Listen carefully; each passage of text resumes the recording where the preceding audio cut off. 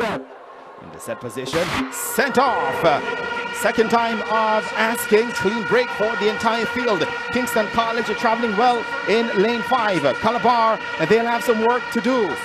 So it's Kingston College and Calabar. Stats a bit back. JC, they step forward.